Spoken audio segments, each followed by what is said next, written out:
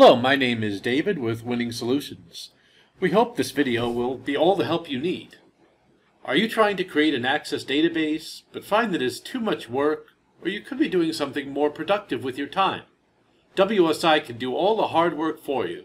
Just contact us via the information below this video. We will work with you to determine how much time and money will be needed to build your new database.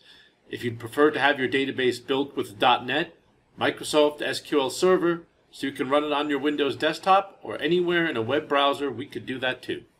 Welcome back. This is David from Winning Solutions, and we're going to go over a quick video here to talk about a bug that has happened in one of the Microsoft Access or Microsoft Office updates. This, we believe, has been resolved as of the making of this video, but we wanted to make a quick video just to make sure that you are informed of this. So this is the problem that might happen if your networked access database stopped working on or shortly after December 14th. That is when the last access update was pushed out. So it's not your fault. It's a bug in the update, in Microsoft's update.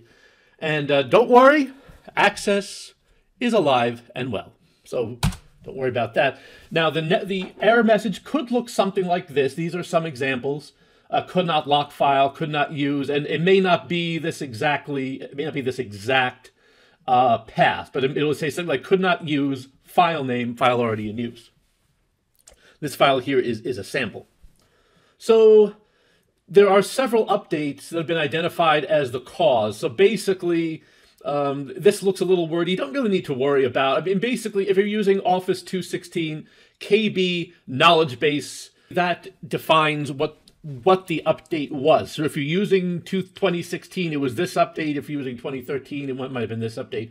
Office 2019, Office 2019 version 18, then it was this build. And build just is kind of, it's a fancy way of saying version number. Not exactly, but basically it's the version of the update that was put out. I don't think anyone's using LTSC 2021. You never know, but I don't think many of you will be using that. Okay, so there's three possible ways to solve the issue, and it has been patched as of the making of this video. It seems to have been patched by Microsoft, but just three quick ways you could do this. You could remove the following updates if they apply, and you can. And there's an article which I'll refer you to that'll show you how to do that. Note this will only temporarily fix the problem until the next time Office updates. However, again, once this is fixed, that's not an issue. Same thing for the second solution. Now this probably is not recommended, but I'm including it because it's in the help file. Basically, reverting back to an older version of Office again. Unless you really know what you're doing with Access and Office, this may not be the right fix for you. So we might discourage that one, although it would work. There's a combination permanent. This will fix until the next build change, and until the next update comes out. Again, this is a little bit advanced. If you're not real computer savvy, it might not be the best idea to mess with these things. But we just wanted to give you the information out there. There are some links. These are the sources for the information in this video. There's a Microsoft Knowledge Base article and one on Bleeping Computer, and these will give you a few more details, and it will detail some of the steps that you can take to fix this. If you're still having problems, you can contact us. We have some customers. We are assisting with this issue, so even if you're not a current customer, we can walk you through this and help you resolve this matter. But just to bottom line is, this is a bug on Microsoft's part.